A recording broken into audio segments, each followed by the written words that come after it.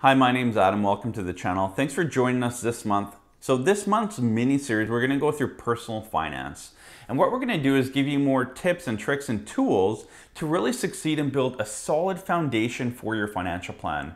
All too often we come across people that are, trying to get to the top of the pyramid, but the foundation is really weak. They don't have a proper budget or emergency savings plan or will or any of that. So let's work on building a solid foundation and then we can work up from there.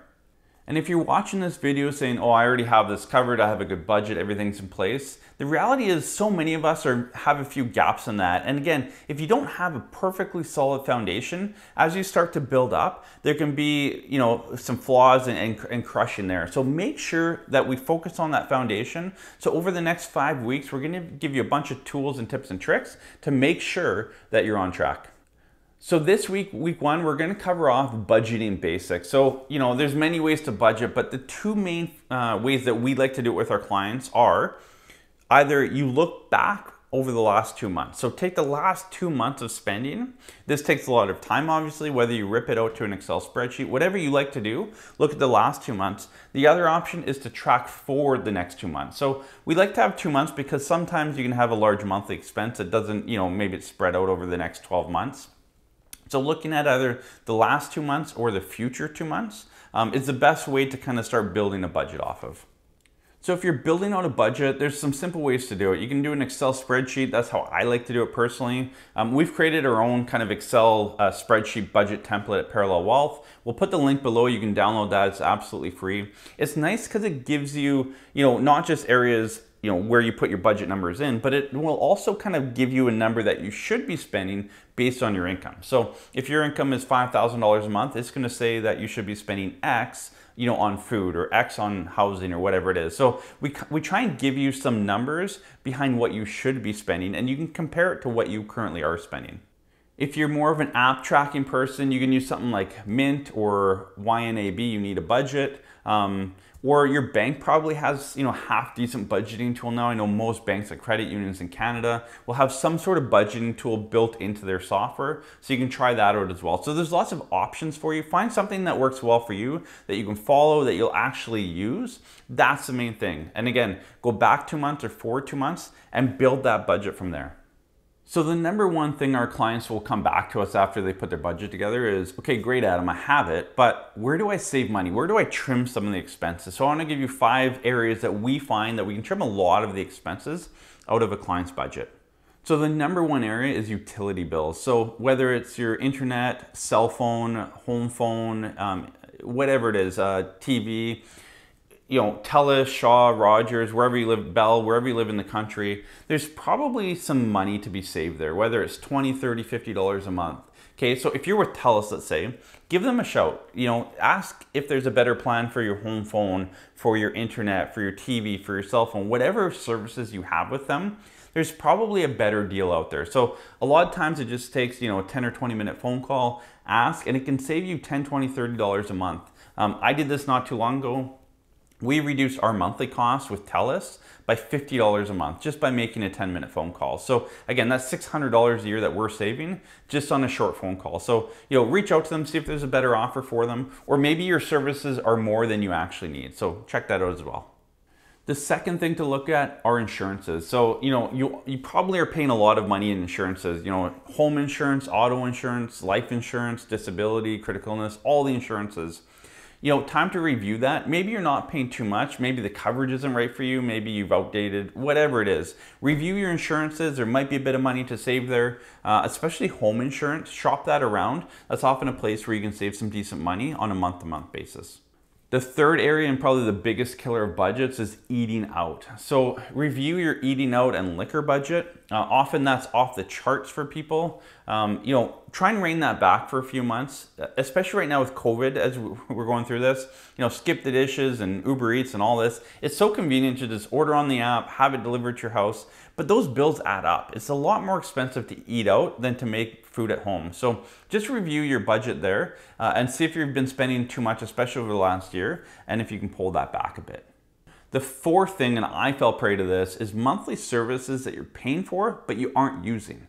So for us, I covered this in a video a while back too, but Disney Plus. So we were using Disney Plus, Netflix, and Amazon Prime. So we had 3 kind of TV services on top of our cable, and we weren't using them all. So we ended up cutting Disney Plus. We're probably going to cut Netflix here in the next little bit. My kids still use it a bit, but again, there's probably monthly services that you're paying for that you aren't using, or you aren't using to the full benefit. So just review those. It could add up again to 20, 30, 50, even up to $100 a month that you could knock off on services that you just aren't using anymore.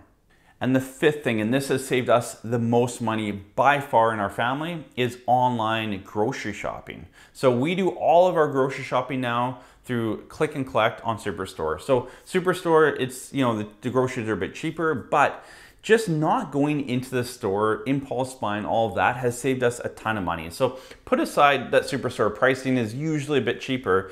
Just look at the online shopping. So it could be with Save On Foods or Walmart, wherever you want to go grocery shopping. It doesn't matter. It's more the principle around impulse buying. So you're not going into the store and impulse buying a bunch of stuff. My wife and I, our guess is we're saving around $30 to $50 every single week on our groceries. And I know that's a huge number, but we've kind of looked at it based on what we were spending before online grocery shopping to now. And that's roughly what we're saving, $30 to $50 every single week on just random stuff that we're not buying because we have a list. My wife goes online, orders it, I go pick it up. So it's very simple, it's online. To tie into that, look at Amazon. Amazon's a great place to buy stuff. It ships straight to your door. You're not wasting money on gas to go to the store. And again, the pricing and simplicity of it is usually really convenient and priced really well. So take a look at that. So grocery shopping and other essentials, look to use an online grocery store that's available to you in your area, and Amazon, sign up for Amazon Prime and get the 1 or 2 day delivery as well. Okay, finally for this budget area, I want to go through 3 ways to kind of help you follow through with your budget and actually have some accountability and make sure that you have success within your budget. So here's 3 things that I personally implement for myself and our family budget that's worked really well for us, and I know it's worked well for a lot of our clients. So here they are. Number 1, have an accountability partner. Whether that's your spouse or friend or whoever it is, have someone that holds you accountable on a monthly basis to review your budget to make sure that you're staying on track. Number 2 is have a plan for your budget. So if you have a tough time overspending in your budget, go to a cash envelope system. So if food budget is $500 a month, put $500 cash in an envelope at the beginning of the month, and once it's done, it's done. Okay, so go to a system and have a plan that fits your budget and your kind of psychological and mindset around running your budget. So have a budget plan. And the 3rd thing I like to do is have a cheat sheet on what those extra costs are really costing you. So I put some information below here, but you can run out okay, if you spend an extra $50 a month on something now, what does that cost you long term for your retirement? Okay, so a lot of times we look at it and say, it's 50 bucks. Okay, well, $50, that's $600 a year. If you're 20 years to retirement or 10 or 30, or it doesn't matter, there's a number to that, a future cost to that.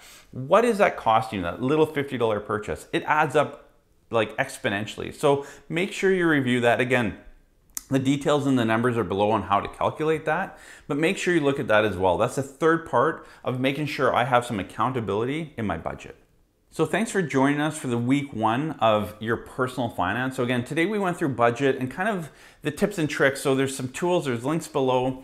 If you have any questions, put comments below on what works for you in your budget and where you find yourself overspending. I think a lot of us overspend in the same areas, but leave a comment below where you find yourself overspending, and let's see if there's some trends there. And if there are, I'll throw in another video to give you some more tips and tricks on how to reduce spending in those troubled areas. So thanks for joining us today. We hope you enjoyed the video. Make sure to subscribe to the channel. And if you enjoy these videos, hit the thumbs up. It really does help get this content out to more people, and we really do appreciate it. So thanks again for joining us, and have a great day.